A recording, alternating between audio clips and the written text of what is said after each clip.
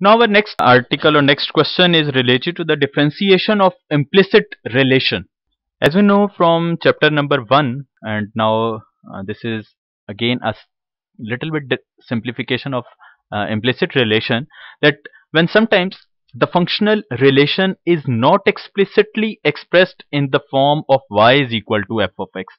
That means as we discussed in exercise 2.3 or question number 1 in exercise 2.4, that we have y is equal to some function of x like square root a plus x over a minus x, or y is equal to 6x square plus 2x. So we have actually explicitly defined function y is equal to some function of x, but an equation involving x and y is given. Now we actually not explicitly defined y is equal to f of x, and we have only an equation containing x and y. To find derivative dy by dx from such an equation, we differentiate each term of the equation and use the chain rule where it is required. The process of finding dy by dx in this process is called implicit differentiation. In simple words, you can say that we have not like a function which is y is equal to square root x plus square root x, and or y is equal to square root a plus x divided by a minus x. In both of these two examples, y is explicitly defined in terms of x, which is actually function of x, or in this case y is also explicitly defined a plus x, a minus x. But now in question number 2, there is no y in terms of x like this one, but an equation is given. As we mentioned here, an equation involving x and y is there. So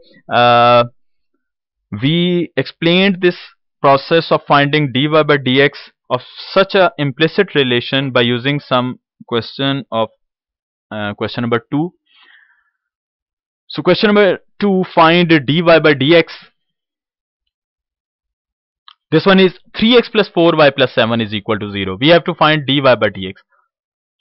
An easy example of implicit differentiation. There is no y in terms of x, or y is not defined explicitly in terms of x.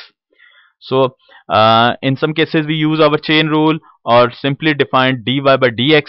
Solution: given that 3x plus 4y plus 7 is equal to 0, differentiate with respect to x. So we apply derivative that is actually of the form 3. Derivative dy by dx will apply on x plus 4. Derivative will apply on y plus d by dx, or derivative will apply on 7, is equal to 0. So by solving this one, 3 will be as it is and derivative of x will be 1, plus 4 dy by dx will be as it is, which actually we have to calculate, and derivative of 7 will become 0.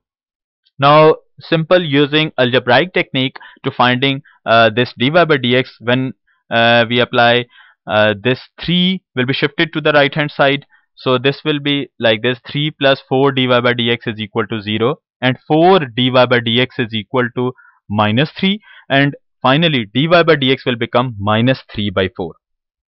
So this one is an easy question or easy exercise to define derivative of explicit relation in which y is not explicitly defined in terms of x, but there is an equation. Actually this one is an equation containing x and y, both variables. So we simply differentiate whole of this term, whole of this equation, and finally we will get dy by dx. Part 2, xy plus y square is equal to 2. Again we have to calculate dy by dx, and again you can see that there is no y in terms of x. There is no explicitly defined of value y in terms of x. So this one is actually example of implicit differentiation again. Given that xy plus y square is equal to 2, differentiate with respect to x. applying derivative separately on these three terms actually, on xy plus derivative on y square, and derivative will apply on 2. So d by dx will apply on xy, and d by dx will apply on y square, and d by dx will apply on 2. This is actually our product theorem when we apply derivative on xy.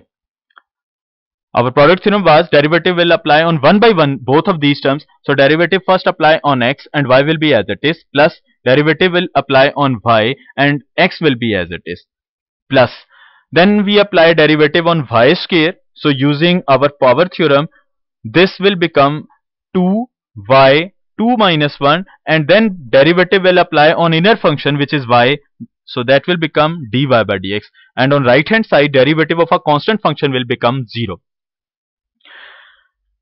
So derivative of x will be 1 into y, and derivative of y will be dy by dx, x will be as it is, and this is 2y, and dy by dx will be as it is, and on right hand side is equal to 0. So that is actually y into 1 will become y plus x dy by dx plus 2y dy by dx. So now we have actually to find dy by dx which is in both of these two terms.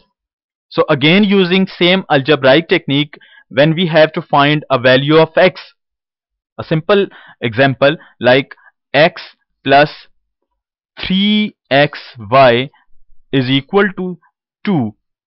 Then if we want to calculate the value of x, then we can take common x, that will be 1 plus 3y is equal to 2. And then finally value of x will become 2 divided by 1 plus 3y. So in simple algebra, if we want to calculate the value of a variable, like in this example we have to calculate the value of x, so on left hand side there should be simple x, and all other terms or all other data will be shifted towards right hand side. So again, using the same technique here, first we shift this y towards right hand side, that will become minus y, and then taking common dy by dx from these two terms, so finally we will calculate dy by dx in using the same procedure, that is y plus x plus 2y by taking common this dy by dx, that is equal to right hand side which is 0.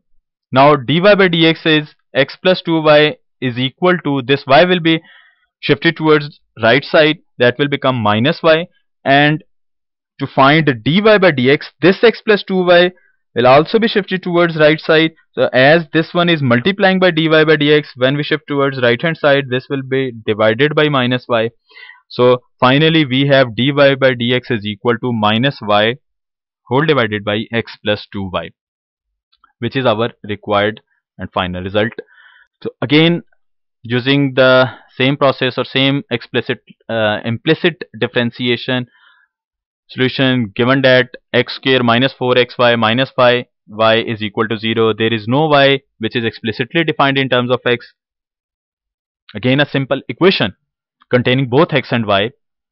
So differentiate with respect to x, differentiate or derivative will apply on x square, on xy, and 5y, right side will become 0. So derivative of x square will be 2x, and from here derivative will apply on xy, which is exactly the same as we discussed in our previous step. So this is actually derivative of xy, and from here 5 dy by dx is equal to 0. So this one is actually x dy by dx 1 into y, and applying 4 to both sides, 4x dy by dx, this y after multiplying by 4, that will be minus 4y when we shift towards right hand side. This is actually 2x minus 4x dy by dx minus 4y minus 5 dy by dx is equal to 0. We have to find derivative or dy by dx which is in two terms like this and this. First we shifted it to the right hand side so that this will become a positive thing, minus 4x dy by dx and minus 5 dy by dx towards right hand side, that will become a positive thing, 4x dy by dx plus 5 dy by dx. And on left hand side, 2x, and this one is without dy by dx, so 2x minus 4y, which is this one. So now we take common dy by dx from these two terms, that will become 4x plus 5, and on right hand side 2x minus 4y.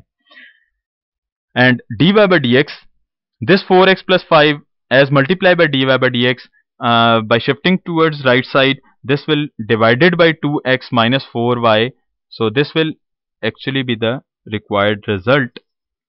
So that is 4x plus 5 dy by dx is equal to 2x minus 4y, and to find the value of dy by dx, this 4x plus 5 will be shifted to the right hand side. So this is actually multiplying by dy by dx. When we shift towards right hand side, this will be divided by 2x minus 4y. So that is actually our final result of dy by dx.